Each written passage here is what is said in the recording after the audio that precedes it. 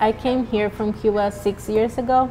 I came here because my dad came 3 years before I did, and he brought up me and my mom over here so we can be together. What makes our lunch table special from everyone else around the cafeteria is that we are from different part of the world, from different countries, from different continents, and we didn't recognize that until one day that we just were talking about where we were from. That was almost the end of the year when we recognized that. And the important thing to us is the friendship and the support that we give to each other, no matter where we're from and no matter the cultures. The table is like on second place in this whole school because every time we go to lunch, we just sit there, we talk.